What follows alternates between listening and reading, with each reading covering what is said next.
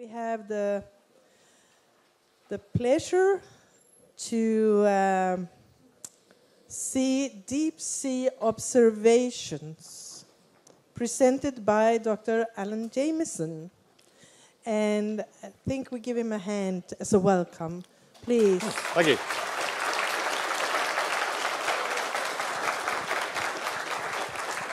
Thank you very much. So, yeah, when I got asked to do a talk at this, I thought it was only right that we spoke about the deepest fish of all of the fish, which is something that myself and colleagues have been doing for about 10 years.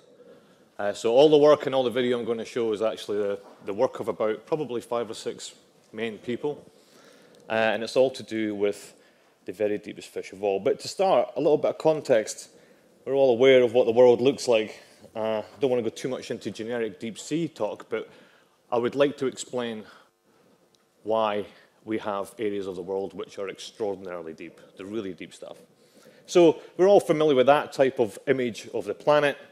And when we think about the Atlantic Ocean and the Mid-Atlantic Ridge, that's where all the new sea floor is being created, where there's volcanoes, hydrothermal vents, all the new sea floor. It was as recent as 1965 when they realized that the Earth wasn't actually getting bigger. That was one of the main theories at the time. And the reason why the Earth isn't getting bigger, even though all this new material is appearing, is if you go to the other side of the planet, these trenches, these big deep trenches are actually pushing some of the seafloor back into the Earth's mantle, so it's almost recycling itself. But the point to make here is when you turn the globe to the Pacific, you can quite clearly see there's half the Earth right there is deep sea. Most of that is around 4,000 meters deep, and it's interfered a little bit by these big long cracks that you see, some of these dark lines, and that's where the really deep bits are. But as a little bit of perspective, that whole Pacific Ocean is equivalent to about 26 Australias, which is pretty huge. The maximum depth is 10,925 meters, which sounds a lot. It's about 6.8 miles. So when we look at the Earth and split it up into altitude from the highest point to the lowest point, we end up with a situation looking something like this, when we have Mount Everest up here and Challenger Deep right down here. And the ocean, of course, is about 70%. Average depth is around 300-400. The land actually only comprises about 30% of the planet, which is, I think, perhaps we don't always appreciate that much. The average altitude is 800 meters. Deep sea is, I don't really believe in the word deep sea, I must admit. I think what happens at 200 meters and what happens at 8,000 are quite different. But technically, deep sea is a 200-meter line. And you see most of the planet, actually more than 50% of the planet, are these great big huge abyssal plains, which are where a lot of the species that Monty was talking about. The bit we're concerned about is this last bit. So if you think about, rather than three-dimensional space on the seafloor, and you think about the actual depth range we have on this planet, a lot of it, 45% of it, is beyond these big flat abyssal plains. They might be small in area, but they're huge in terms of depth. And that's the bit that myself and various colleagues and collaborators have been working on in the last few years. So just to reiterate, because I often talk about hadal, and quite often it's a term that not a lot of people have come across. It autocorrects to halal when you type it into an Apple product. It's pronounced hadal. It means something very different. And it's basically in keeping with this bathyal, abyssal, and hadal. So in this context, when I mention hadal, it means anything deeper than 6,000 meters. Right. So, that bit there. So why is it so deep? The reason it's deep is because the Earth, of course, is split into lots of tectonic plates, and they are all interacting with one another. You have various different ways in which the plates can interact, and you have what's called the transform faults, the boundaries, where you've got two plates that rub together. They just rub in a sideways motion. Good example of that, San Andreas Fault. You have other places where the tectonic plates are moving apart. So you have these ocean ridges. So we're sort of probably most familiar with the Mid-Atlantic Ridge. And if there's anyone from Iceland, you'd be quite aware of the Mid-Atlantic Ridge. And on the other side, you have subduction trenches. And that's essentially where the two tectonic plates are being pushed together. The heavier one will go down, and you create this valley, this big, deep trench. And that's where the seafloor tends to start to descend around 6,000 meters and can end up in places beyond 10,000. This is where all the deep bits are. In terms of what makes a hadal zone deep in the 6,000, there are different geomorphologies which can be included in that term. Most of the big areas are trenches, and they're here illustrated by the black dots. There are troughs, which perhaps are significant, we're not quite sure yet, and that's just areas of abyssal plain that happen to cross our semi-imaginary 6,000 metre boundary. And there are trench faults, which we don't actually know very much about because no one's ever really seriously studied those, and those faults are basically where you have ridge systems which have fractured, so it's a fault perpendicular to that, but they happen to go across 6,000 metres. So the Pacific Ocean is very important in all this because about 75% of the world's hadal zones are around the Pacific. So we get good air miles on this project. That's kind of what this trench looked like. It's a nice sort of digital bathymetry. It's a vertical exaggeration on that, but the purple bits are the deep points and the yellow bits are the shallowest point. This is just to give an idea of what the trenches look like. This is the Kermadec Trench off New Zealand. So if you imagine you're flying north across the North Island looking down, that's kind of what you'd see. And the deepest point being this little bit here, that's about 10,000 metres. So first of the videos, what I want to explain is how we get the data in the first place, because it's not an easy thing to do. We cannot trawl, although there are a few people who are trying to do that now. We tend to have to use remote systems because there are not many ROVs. In fact, there are currently no ROVs that can go that deep. There's one submersible that can go that deep. So we have to use a different type of technology. So play this little video. Points to anyone who can identify that island. That's Sofugan. It's south of Japan.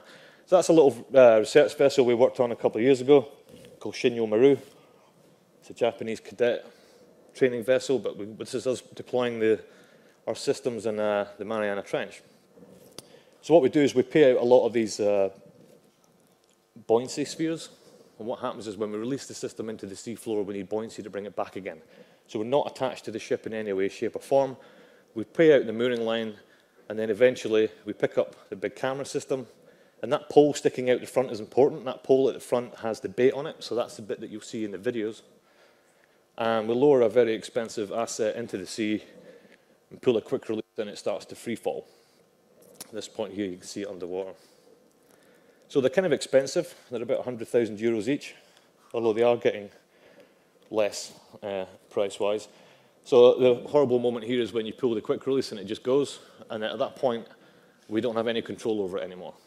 It just descends down through the water column. The cameras will be running at something like 1 minute on, 1 minute off for the duration.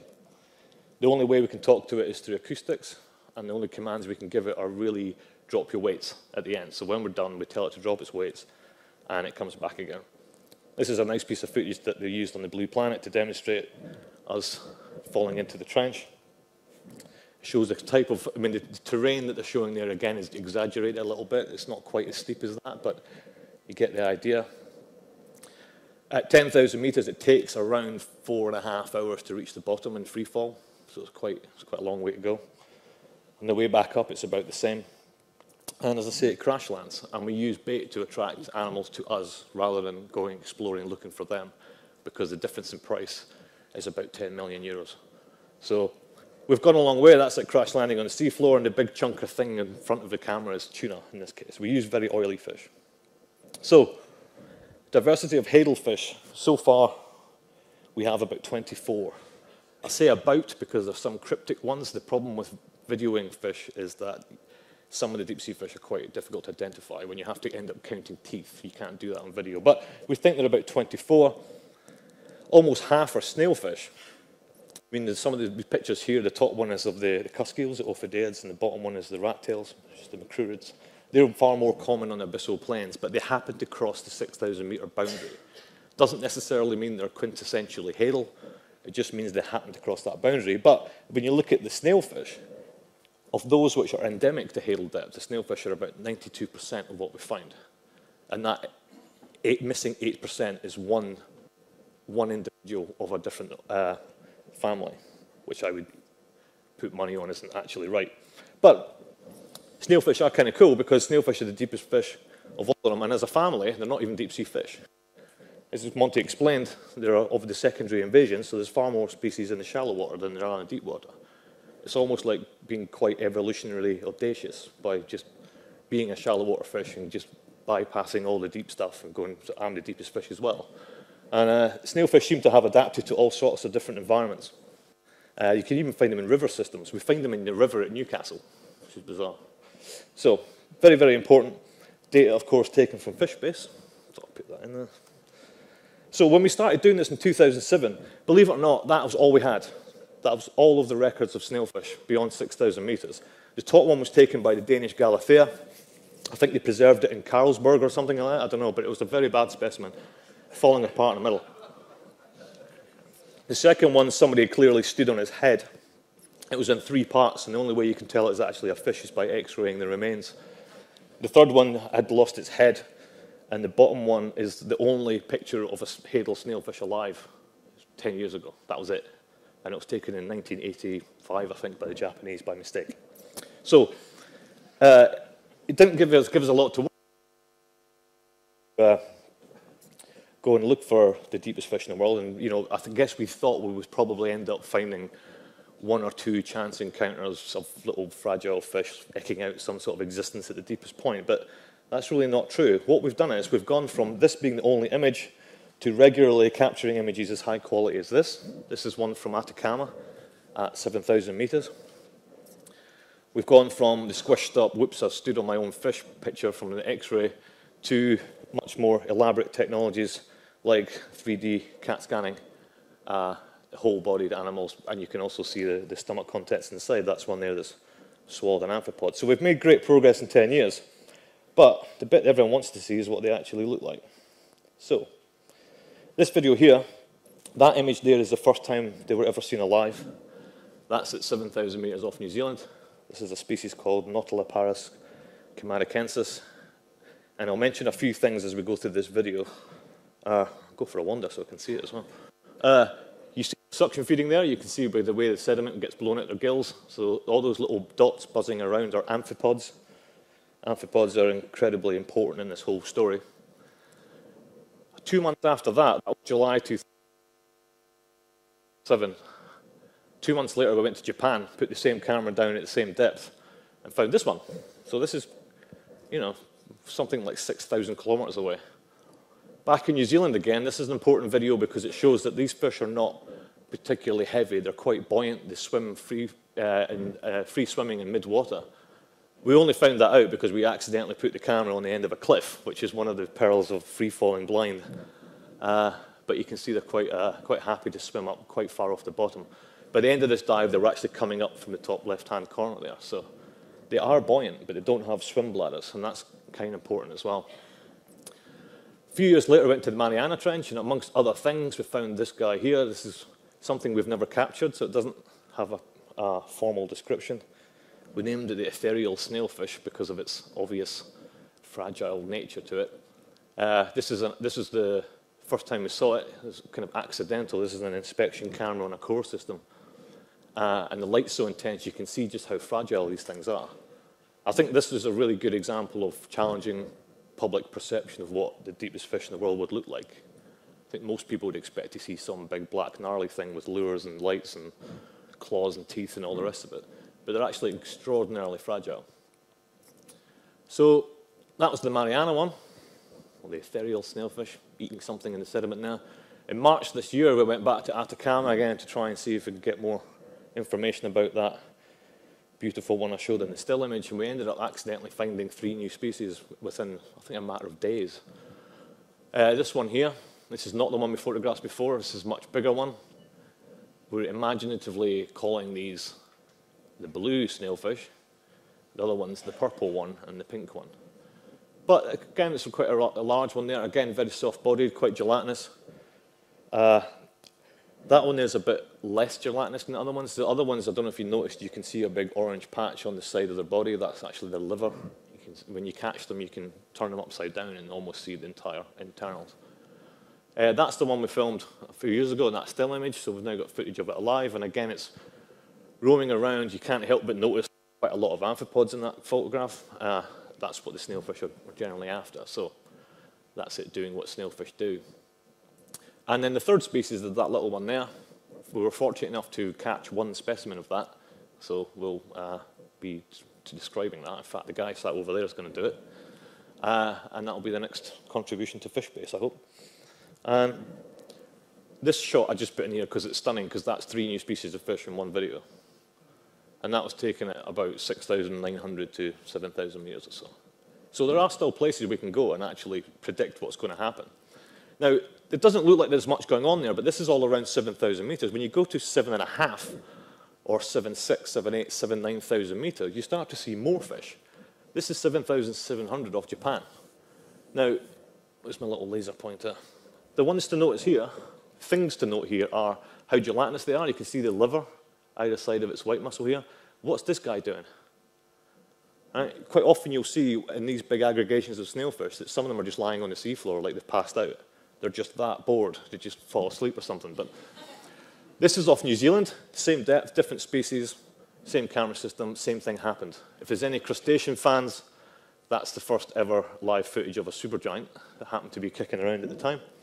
And then you go to Mariana, different species again, tens of thousands of kilometers away, same things happen.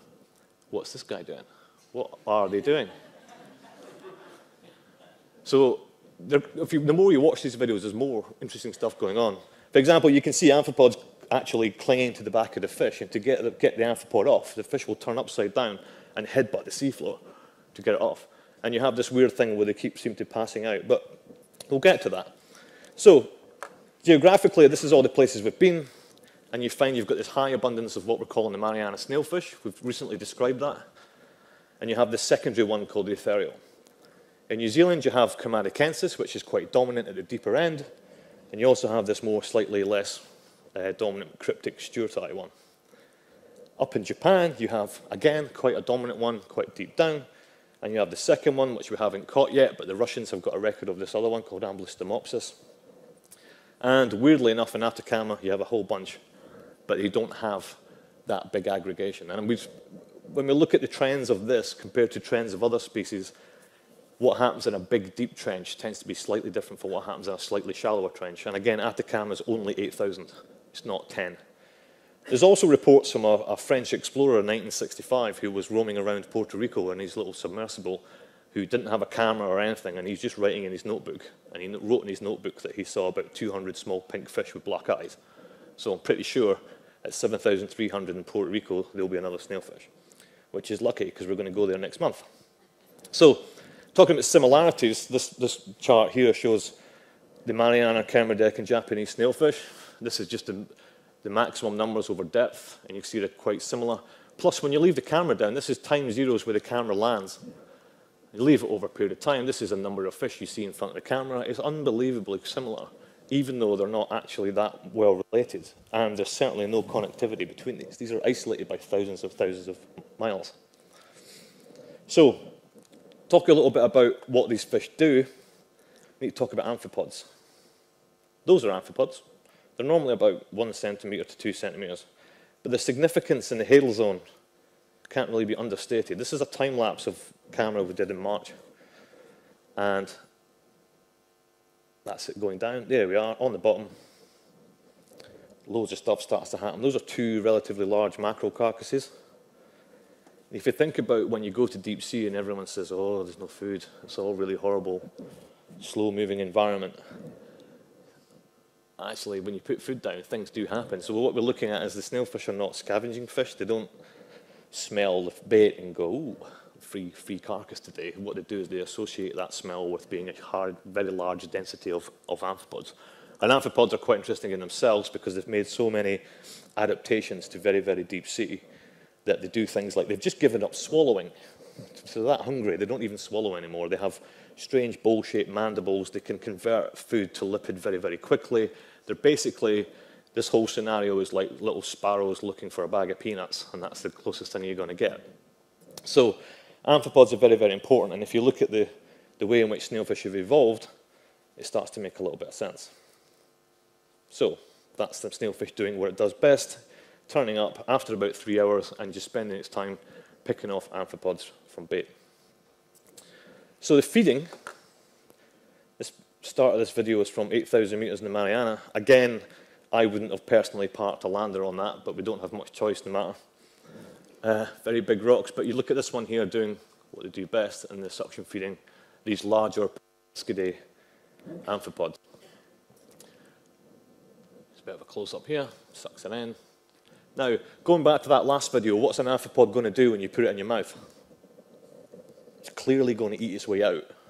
So you need some sort of secondary mechanism to get it in your mouth and kill it. So if you look at this little 3D CAT scan here, you see the teeth at the front. That's obviously for grabbing it and sticking it in its mouth. And then you've got that very, very difficult period of time where you have this thing in your mouth who wants to get out. So what they have is a secondary set of teeth at the back, which is kind of like a grinding plate, if you like. So once it swallows the animal, it basically makes sure it's definitely dead before it enters the stomach. Otherwise, it's going to be like a scene from Alien. And this is some new technology they've been doing at a facility in Friday Harbour in the States. I'm going to do more of this at the Natural History Museum in London. When you pan out as well, we can look at some of the actual prey items inside. You can see there's an amphipod that's been recently swallowed. Definitely dead. So when I was telling you about those videos and why on earth are those little fish passing out, originally we thought maybe they were just overexcited and had too much lactic acid and just passed out. What it probably is, if you watch very, very closely, quite often the ones that pass out are the ones that you've just seen directly feed. And what they're probably doing is swimming around trying to get an amphipod. When it does take it, it needs a period to lie on the seafloor while it makes sure it's definitely dead. And it's probably just sitting there, you can't see it, but inside it's probably working like crazy trying to kill this alien in its mouth. So the stomach contents, two different species of fish, Macrouridae and Mariana. You're looking at much greater than 95% are all amphipods. There's obviously a very significant relationship between the two groups of animals. They do have all sorts of other bits and pieces in their stomach, but nothing very significant. And this suction-feeding predatory fishes like hadal Liparidae are probably well off in the hadal zone because of the abundance of amphipods, which you don't actually see that much of on the abyssal plains. The fish we see on the abyssal plains are much more towards the scavenging community, they like the big carcasses and the white mussel and so on. So transparency and buoyancy, this is a nice little video here, so I'll try and tie some of this together. If you look around its mouth, you see all these little dimples, they're all little pores, probably little vibration sensitive pores, which are what it's using to locate the amphipod in the first place. We have dissected some eyes. The eyes don't have any fluid in them, they're just a lens covered in material. We're not quite sure, we haven't really worked on that yet, but they are extraordinarily gelatinous. In this video here, you can see why they're called snailfish, because they have the little sucker on their underbelly, although it probably doesn't suck very much in these particular ones. This is what they look like immediately after you capture them. They don't survive very well, in part because they're incredibly gelatinous, and when the landers come to the surface, they immediately hit the surface water, and these things start to cook, because the surface water in places like Mariana can be 25 degrees. So it's vitally important that when we sample these, we get them on the deck and get them cold so we can work on them a little bit more. You can see already, my microphone's gone. Oh, I've got a dodgy connection. I'll just keep my finger on it. Anyway, you can see the pores there. And these are morphological characters and more important information about the fish, which unfortunately is lost because they're so gelatinous. If you don't get into these fish quickly, they end up just rotting away, or what they actually look like melting away. So they have the subdermal extracellular matrix. For all intents and purposes, let's just call it a gel layer. When you cut it or when you leave it out too long and it gets too hot, it does start to disintegrate very, very quickly. And unfortunately, when we're trying to identify it to genus level, some of the markers are actually part of the gelatinous characters. So depending on how long you've left this on the deck could depend on what genus it ends up as. So we now use genetics for that instead. So quite a lot of deep sea fish do it, and it seems to be a relatively inexpensive way to bulk up. If there's not a lot of food, and you still need a certain body size, and you still need various other things, gel seems to be a quite interesting way to do it. So it's probably contributing to its buoyancy, because I think about a third of the animal is gel, and it is buoyant, and it's present in several deep sea species, and it's very, very inexpensive to grow. It's probably almost contributing to swimming efficiency as well. This picture here shows one lying on the bench, and if you shine a light through it, you can see how much of it is actually gel. And the buoyancy idea is something that happens on quite a lot of deep-sea fish. We've already spoken to someone at the break there about the blobfish. There's that famous picture of the big pink blobfish looking really sad and grumpy on the bench. And I think that's rather unfair to the blobfish, because the blobfish is basically made of gel, and in water it doesn't look anything like that. It's just because it's been taken out and it's looking rather deflated. So gel for swimming, that diagram there, the dark areas show where the main pockets of gel are. And if you were to take those away, you would end up with a body form which is quite inefficient in swimming. It's more of a tadpole type of style.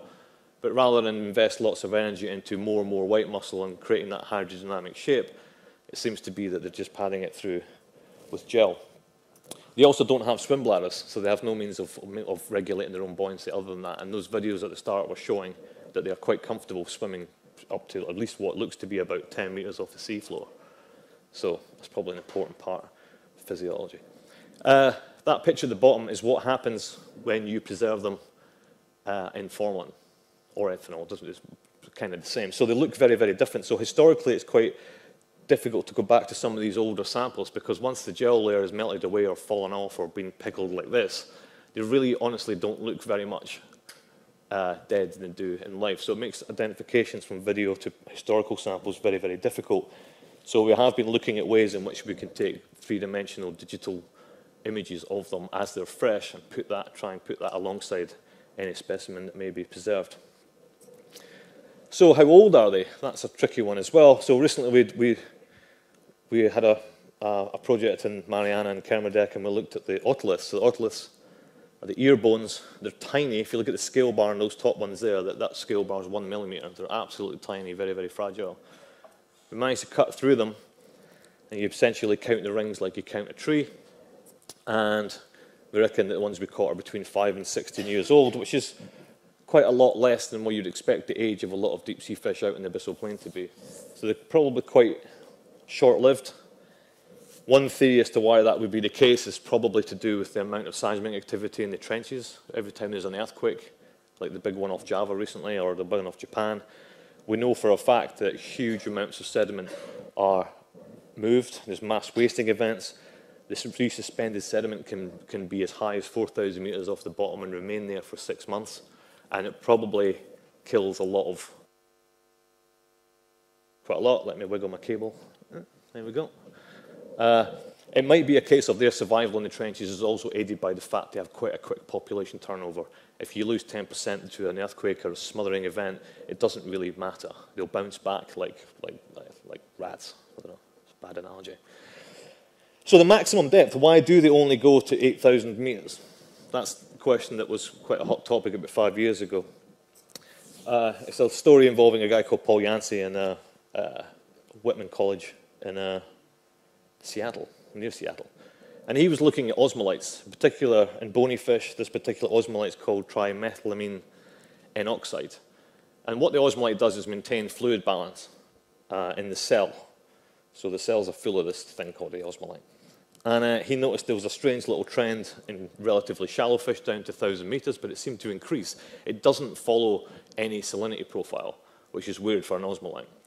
And then he did a whole bunch of work when he was looking at much deeper fish down to about 4,500, 5,000 meters, and he found that it was very, very, very linear. And salinity certainly is not linear. It's almost constant beyond 3,000. So he was starting to hypothesize that something's going on here, and this TMAO osmolyte is actually what's counteracting the perturbing effects of pressure.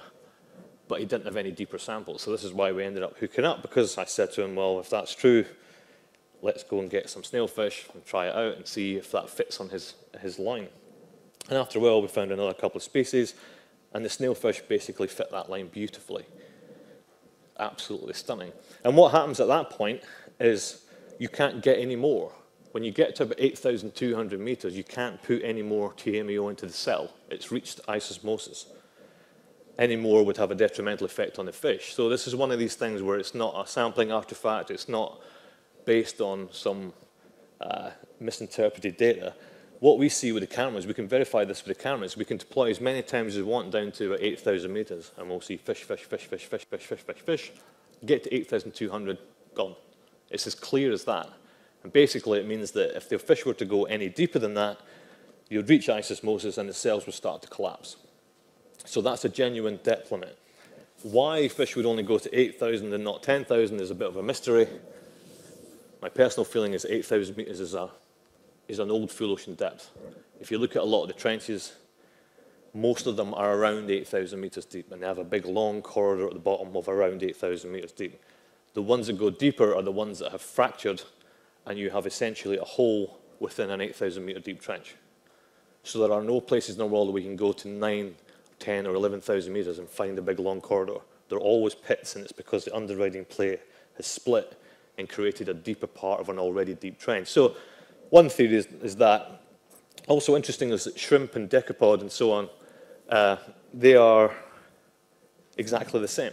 They use TMAO, only TMAO, and the maximum depth of shrimp at the moment is about 7,800. So it seems to be a thing with some species. We haven't got the data yet, but if you look at brittle stars, starfish, urchins, and something else that escapes me, the maximum depth is still 8,000 metres. It happens time and time again. When Monty was talking about the sharks raising chimeras use two. They use TMAO and urea, and they will reach isosmosis around 3,500 metres as well. So the mechanism is the same, but the depth is slightly less. And what's weird, when you go deeper than that, the animals which go much deeper suddenly have an absolutely unnatural pressure tolerance. So we think then that these are evolved, specifically evolved limits to various animals, and anything that can go all the way is probably an accident or a byproduct of something else. The amphipods, for example, can survive decompressions which are 10 times greater than anything they would ever experience in the natural world, which makes me think it's not a deliberate adaptation. It's just crazy. You can bring them up from 6,000 metres, repressurize them, and some of them will resuscitate.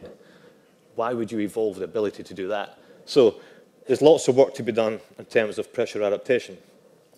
So I'm not quite finished yet, but in summary, the deepest fish in the world are snailfish. They're not a deep sea fish per se. They're a shallow water fish which has decided to go all the way. There's quite a lot of them. In places we've looked at least anyway, there tends to be 2 or 3 species in each trench which are endemic to that trench. They're not necessarily well related to one another. They're limited to 8,200 metres because of things like TMAO and molecular limitations. Incredible similarities in terms of body size. Again, Monty showed the global trends in body size. These things fit exactly there. They're normally about between 10 and 20 centimetres. Yet to see a big one ever. They're largely gelatinous, which is probably an inexpensive solution to swimming efficiency and or buoyancy. They're lived to be at least 16 years old. They're very likely to be found in various other trenches. So over the next 12 months, we're going to go to the Puerto Rico Trench, South Sandwich Trench in Antarctica, Diamantina Fracture Zone and Java Trench in the Indian Ocean, and so on. And the chances are we'll find those there. And once we start to get more and more samples, we can start to look at the phylogeny and start to have a proper reorganization of it. Because at the moment, the morphological characters of the fish don't necessarily mirror what's happening genetically. So I think these are one group of fish that need quite a lot of work done on that. But the take-home message from some of this, and things to just have a think about, is whether or not these fish are actually rare or not. Whenever these things get in the press, everyone's like, super rare, deep-sea fish found, ooh, it's all scary and weird. I don't think they are. I don't think they're rare at all. I think they're actually quite highly abundant. They're just difficult. So if you think about it like this, there's a Mariana Trench there. The Mariana Trench is 2,500 kilometres long. The Himalaya is 2,400 kilometres long. Challenger Deep in the Mariana is 10,000 metres, 10,900. Mount Everest is 8.5 or 8,800 or whatever it is. So that volume-wise, the Mariana Trench is about the same as the Himalaya. And the Atacama Trench is about the same as the Andes, because it's the Atacama Trench which is pushing the Andes up. If you look at the length and the heights and altitudes involved, they're about the same size. Now, if you think of the available space that an animal has to inhabit, if you're at the base of a mountain, you have lots and lots of space. The higher up the mountain you go, the less and less space you have, until there's one sorry mountain goat stood on the top of Mount Everest with no space for anybody else.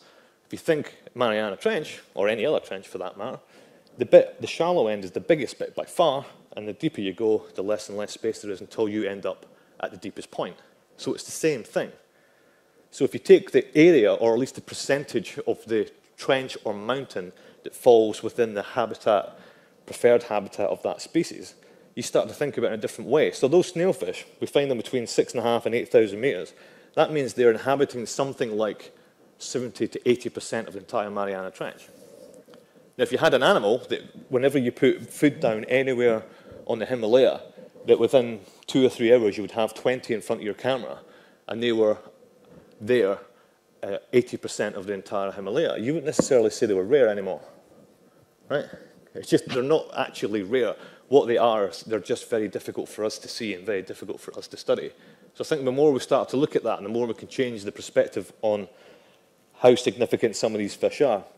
For example, if you take the big Cusk eels, the big brown one I showed at the start, if you look at the footprint of that in the Pacific Ocean, it's actually huge. It's probably 40% of the planet is occupied by great big dumb-looking brown fish that no one's ever heard of. 40% of the planet, not 40% of the Pacific Ocean. So I'll leave you with that, a little thing to think about. And this is all published in various journals. We've been quite good and quite quick at putting this information out as and when we get it. We'll have a couple of more papers to come out in the foreseeable. Just thanks to, there's been lots and lots of people involved in this, particularly the people who did the CAT scans at Friday Harbour, the bathymetry was BGS, with video clips in there from NHK and from Blue Planet and so on and so on. So we thank all those people. And I would like to have, do we have 10 minutes? 5 minutes? 5 minutes for some questions at the end. So thank you very much.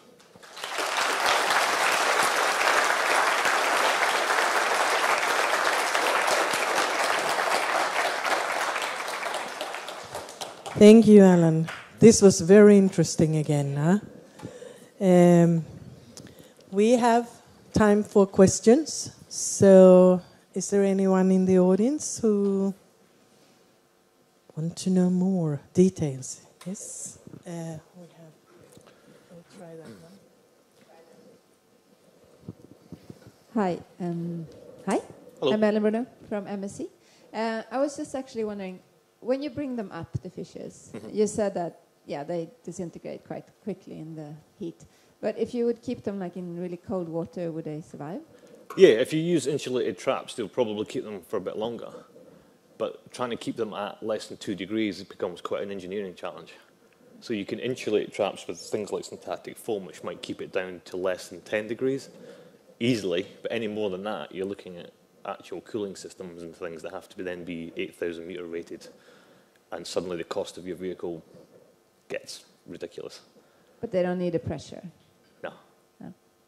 Well, I don't see any value in bringing them up at pressure, because you're then going to study an animal that has no hiding instinct whatsoever, because it's always lived in the dark in a tube, which is probably not going to be the most representative of its current state of mind.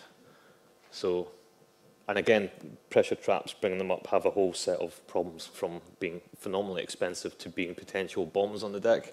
So kind of stay away from that. We had another 2 questions over here. Maybe I can do without the microphone. Is there any theory about their reproduction, the snailfish reproduction? They have huge amounts of eggs. We find them quite a lot of time, but I don't think we've really looked into much about their reproduction except for the egg size and the fact that most females seem to have them. So we think the reproduction is all year round and quite a fast turnover. There's one weird thing as well. I don't know if shall I explain this, Tom? Tom's in the audience as well. If you need any more questions, go to that guy. But one thing I didn't mention when we looked at the otolith data was, if you look at the oxygen isotopes, and we had this checked and double-checked, and even went to people at NASA to check that the machine was right. What it seems to show is it's immediately after the larval stage, or during the larval stage, isn't it? The temperature that they sit at for a year is 5 degrees. And that's what the otolith says. So it says basically you hatch, you spend a year at 5 degrees, and then you spend the rest of your life at 2 degrees. Now, we can't find anywhere in these trenches which is 5 degrees. The only way to get to 5 degrees is to float to 1,000 metres, which in this case would be 6,000 metres off the bottom, hang around, floating around for a year, and then descend back down into a very specific narrow band of the correct depth within the trench.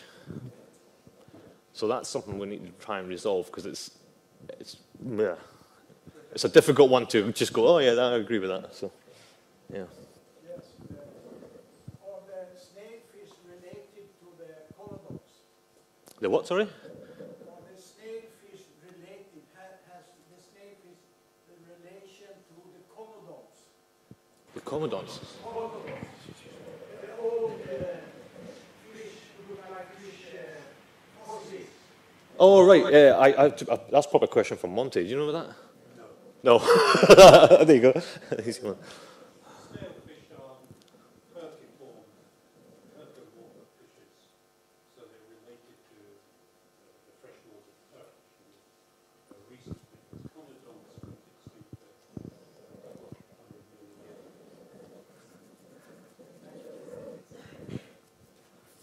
years. Well, my name is Bo Fernholm. I have a question to the otoliths. What are the cues that give the annuals for the otoliths? What are the changes in probably environment during the year down there? Seasonal input of food after the spring blooms. There are still huge degrees of seasonality off New Zealand, and where we can resolve that more would be to go to more oligotrophic, more stable trenches. So a nice example, if you look at Kermadec versus Tonga, they're the same, almost the same trench. There's a huge spring bloom off New Zealand that doesn't cut into Tonga. It's only Kermadec. So that food then will descend, and then amphipods will be more abundant, and all the different epifaunal species will come up, and that should put a pulse down on the otolith. But then there are other places like Tonga where it doesn't seem to have that. So that would be an interesting one to try and get fish from other areas. The other thing we want to do as well is go to Japan in about a year's time and catch more of those fish, because hopefully we can pick up the cesium from Fukushima. Hopefully, he says. That's terrible. But there might be a radioisotope signature in the otolith, because we know exactly when the cesium from Fukushima arrived in the deep sea floor. It took 66 days, I think, to get to 7,000 meters. So that'll be an interesting one to try and validate other results. Terrible, but very convenient. Thank you, Alan. I think we've had a lot of questions, and my last one is, you mentioned, or when I watched the videos, I would say, they look very similar. Yes. So what is the main difference in taxonomy between the different places you showed? The main difference is there's a little bit of difference within the morphology of the sucker on its belly. There's differences in, is it fin rays as well? Really, really cryptic things. Yeah, the head pores and stuff like that. So if you use morphological characters, they fall into 2 or 3 different genres. But when you sequence them genetically, that's not really working out at the moment. So there's probably quite a big job. I think when we expand what we've got in the deep snailfish, and I believe there's somebody who's about to publish a paper on some of the shallow water ones, and I think their main conclusion is that the morphological taxonomy doesn't work because it's too cryptic. And it might be being confused because a lot of the characters are within the gel layer, and that just doesn't exist in a lot of historical samples. So it's more the DNA. Yeah. Yep. Thank you very much. Well, I think we give a big hand to Alain.